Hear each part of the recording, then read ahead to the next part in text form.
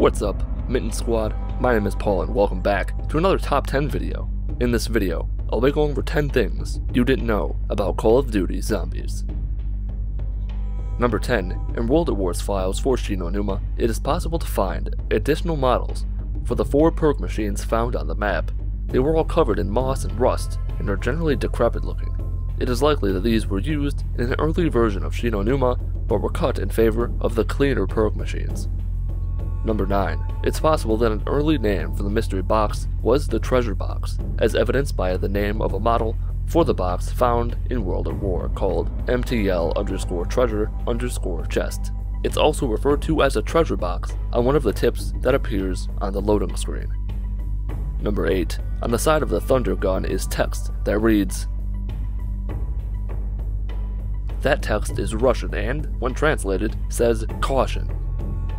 Number 7. In the Call of Duty Black Ops Zombies mobile game, the map Kino der Toten appears simply as Kino, and all swastikas have been removed in favor of the German eagle logo.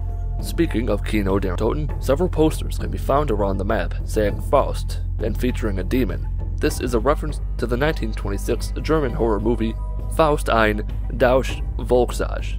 In the film, the demon Mephisto makes a bet with an archangel that he can corrupt the soul of a righteous man. If he succeeds, he will claim dominion over Earth. Number 6. In the Black Ops Zombies map Shangri-La, 4 teleporter boxes can be found beneath the map. It's not clear if these were just leftover fragments from a previous map, or if teleportation was planned to be in the map at some point. Number 5. In the Nintendo DS version of Black Ops, there is no specific Hellhound round in any of the zombie maps. Hellhounds can appear from round 5, and have an increasing likelihood of appearing each round. These Hellhounds only spawn coming from the barricades like zombies, and will knock down the barricades by jumping on them. Number 4. This doesn't necessarily have to do with zombies, but the teddy bear appears in many Call of Duty games, and is prominently seen whenever the mystery box moves. In Infinity Ward and Sledgehammer games to feature the teddy bear, the bear is mostly clean and has no bloodstains, while Ultra games post-World at War are dirty and the bear does have bloodstains on it. Number 3. In the Zombies map Verrückt, on the end of the balcony that the player sees when they first come up the stairs on the American side, there is a poster that says, when translated from German to English, it says, unattended children will be immediately sold to the circus. Number 2. In the Pack-a-Punch room on the map 5, there's a book entitled Exposed. On the back of the book is a picture of something that resembles a gorilla that is turned into a zombie.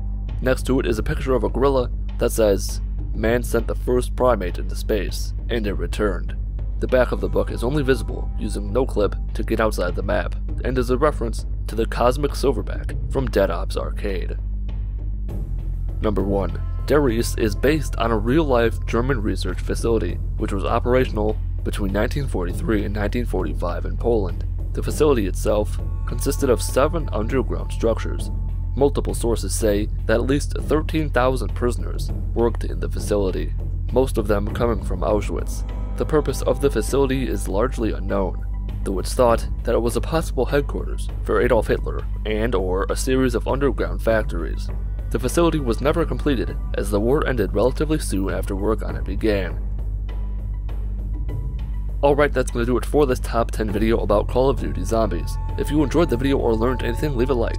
Leave a dislike if you didn't enjoy the video or didn't learn anything. Leave a comment if you have any suggestions for any future top 10 video about any game or game character. Follow me on Twitter at Mitten Squad. My name is Paul of Mitten Squad. Have a wonderful day.